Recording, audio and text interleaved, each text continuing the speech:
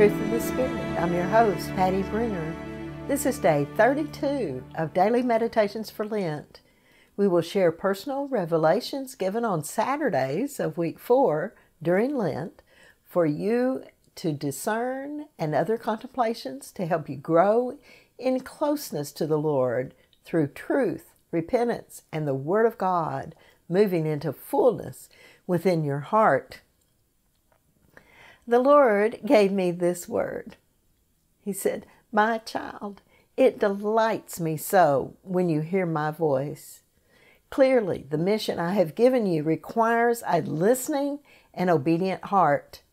Continue to tell and show my people how much I love them until they can see and know it within themselves. The time is near, the fruit is ripe. The harvest workers are assembling. Continue to dwell in my grace and joy, my beloved." On another Saturday of the 4th week of Lent, the Lord said this to me, "My child, every day I call you to look upon my face. You shall find me in the faces of those in need. I'm there with them. They do not see me when their hearts are clouded with fear and pain, but I am there. Seek me." The average Christian has not yet received my fullness. They know that I am their Savior and they trust in the Father's mercy. Yet, the veil of the world keeps many from knowing me fully. Then the Lord gave me this exciting promise. In time, at the appointed time, I will reveal to all my people, those who turn from death and sin toward the light of Christ, I will reveal the glory of the Lord. Towards that day, dear child, spread the light of Christ, which is the flame of the Spirit. A different Saturday, the 4th week of Lent, the Lord showed me a way to step forward in faith. The Lord said, "My child, the judgment in your heart of others fades away. It can be a barrier. Guard your heart against it." He said the Trinity is with you, available for your breath. Listen. A time is going forth. It is critical that you listen. In the silence of your heart, you will hear and remember. It is your choice to do. Watch, the Lord said. Watch those around you.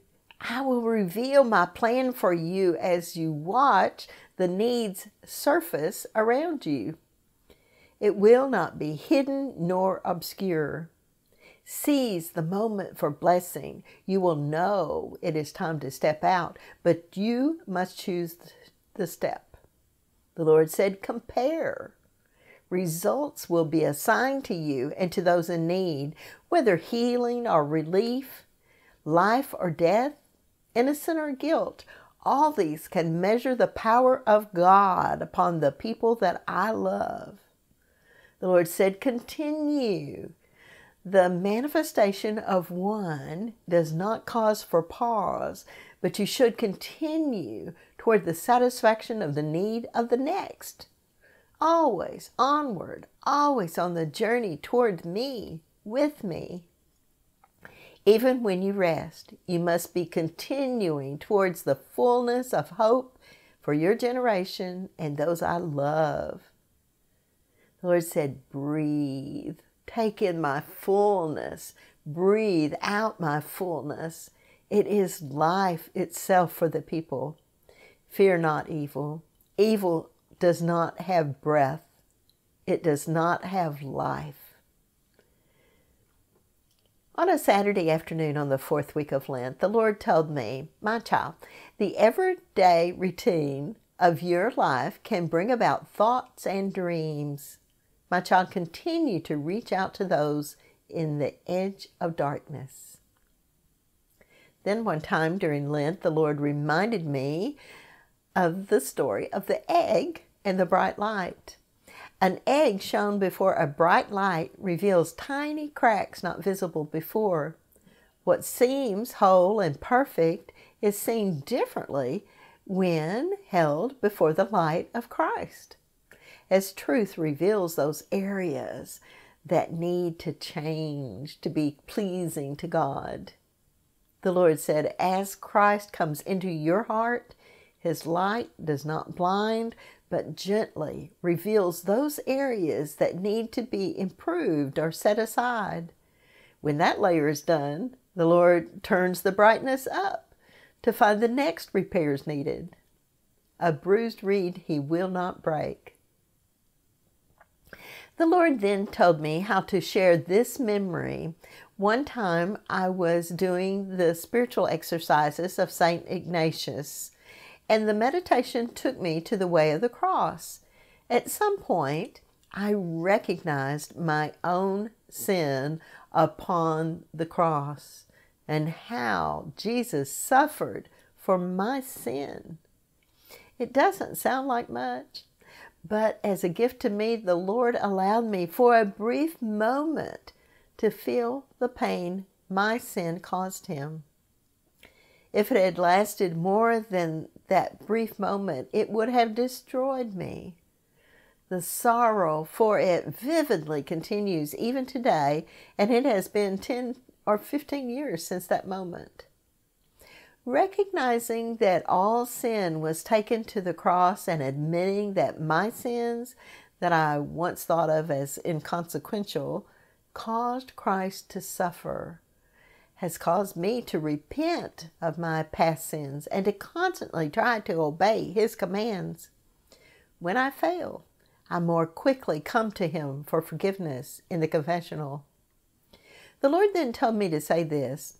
Another conversion of heart was to recognize that I am not called to be self-sufficient. God calls us to communion with Him and to depend on Him and trust Him. The Lord gave me many blessings and natural abilities to reason and to do things that require intelligence. The one problem with being able to do things yourself is that you fail to rely on God because it's not a trait to rely on others. So, what did the Lord do? He told me to set up a website to post information about the radio show I was doing with my pastor, Living Seasons of Change. No matter how much I read and researched, the language seemed to be written in Greek to me. I could not comprehend it. Now, this was many years ago, before there was an app or a book for creating websites for dummies. I finally told the Lord, rather matter-of-factly, if you want a website, you are going to have to do it. The next day at work, I mentioned to a coworker, a fellow Christian, that I was really struggling over setting up a website.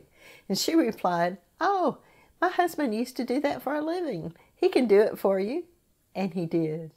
You see, once I realized that my God is able to do everything and more, my heart changed. I trust Him in a new way. He provides for all my needs, and if He asks me to do something, He will give the grace for it to happen. He has provided many people and circumstances to help me grow closer to Him and to share His ways with others. Then the Lord told me to say this. Lately, I have noticed something else when I struggled with a particular sin. As I ask the Lord's help, He will place someone in my path that struggles with the same sin so that I can see the consequence of that sin upon others where my own eye has been blind. Meeting consequence face to face is a strong remedy for overcoming particular sins. What a loving God we have. One of the greatest conversion moments of my life was a visitation to heaven.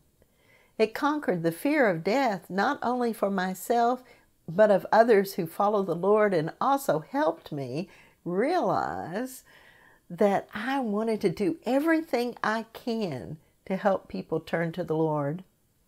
The Lord didn't give me the exact words of my story, but called it a story of heavenly flight of the Spirit.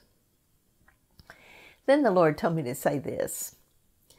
The Lord placed many mentors in my path these last 20 years of spiritual conversion. Often we take trips to conferences to hear the Word of God and from those on fire with the love of the Holy Spirit rather than spend our time and money on vacation trips for pleasure only. I have been taught by the Lord the true things of value in this world. It is not fame, success, or fortune as the world describes it. It is following the will of the Lord and spending your life in obedience as His adopted child, a calling to a royal priesthood and prophet and king. The more you share, the more you're given, pressed down, poured out. You've been listening to Truth of the Spirit as we wrap up the 4th week of Lent. This Lent, the Lord has more to tell us about sharing our witness. Listen to Him. This is day 31. Remember, if today you hear His voice, harden not your heart. Easter's coming. Prepare for it. Ready your heart. Come back tomorrow for more. With the Holy Spirit, there's always more. Amen.